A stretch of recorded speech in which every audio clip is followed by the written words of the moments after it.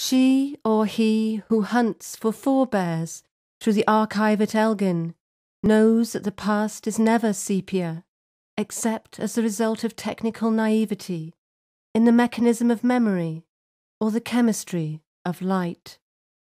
In my father's mind, there was but black and white. Look, that woman who with her empty creel waits in weeds on the Bucky fish quay for a spume-broken glimpse through a heaving sea of a garnering ship that long since sits, flanks and planks agape, asunder, on the tumbled rocks of Elgol, below the headless crofts that died alone when the people driven went from the land agent's fire and the landlord's rent.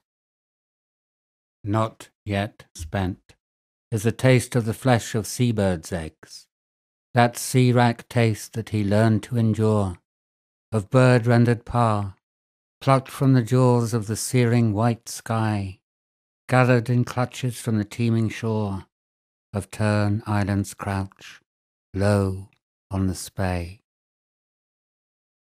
At Tugnet, perched on the jaws of the river, prowling again, ready to bite its own forcing channel through the huddle of Kingston, the fishing museum is a snapshot too.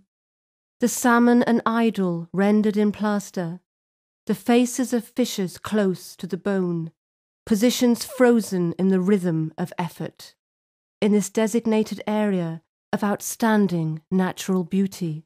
My father aloud remembered, who never came home, from the tumult of waters that closed in on their eyes, as the ravenous dragnetting flow took its dues amongst the fishers of Garmach. And his brother, my uncle, loudly contemptuous of change, the Shire engineers had sought to enforce, by blasting a mouth to bite on the frenzy that sent cottagers scattering as the waters arose, with the might of far mountains as their drift snows unfroze. Emissaries of granite, the first floods took back a mile's width of plain from the scratchings of men. How long was his love for that river in its unbound abandon, and the headlong salmon soaring high from its spate, and how broad his contempt for the efforts of those who tried to impose the violence of order on its deep, dark flow. From the braes close by Sconser, you can glimpse it across the reflections of mountains, broken by Orca. The hamlet of Clachan on Maclean's Rathasare, strung out like pebbles randomly there. See a small white house on the lip of the sea, backed by a Clifton that hoods it in lee, where a limpeting aunt clinging on, gallinaceous in both aspect and voice, celebrated her centenary as a consequence of choice.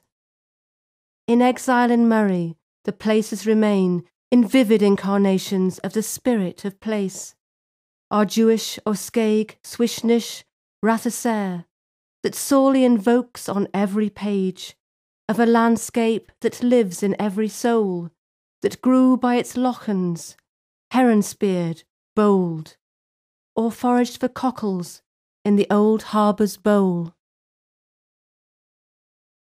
Though the sound in its violence roars, impossible to broach, and the breath of the Arctic, icy and frantic, colludes with winter's reproach, the enduring sensations are wide, blue and clear, and the shadows of woodlands harbouring deer. She speaks the names like a liturgy of peace, and peoples her memory with strong, honest kin. Women whose work was all of a piece, in hewing and setting the cornerstones of weathering, and dark bearded men whose gathering guile kept the pot in every cottage, croft, filled with the herring, mackerel, cod, and the laird's lost yearlings. Mutton and venison taken by night, The the fish by day, on the sound's glacial light. Where the river meets the sea they returned, to tend a plot they took back by hand from rank and gross neglect. And each for all the generations of us makes vivid the times before their currents intertwined, mingled breath and gave voice to my brothers, and lately to mine. Like the Arctic turns of the Spey, and the sea-cleaving otters of Clachan neat on Rassi's shore, the exiles I've taken with my father's search for more, meaning enough, or my own running from unease of place, or the ambiguous myths I made to beguile, and to make it easier to seem than to be, have circled me back, day by year's long day, to where I sit to breathe a while, on the rocks of our Jewish, or by the Spey swollen race, where both Tetu's tooth and claw, and saw these gentle geomancy are. The black and white images from my family's albums teem in my stillness, Like circling terns.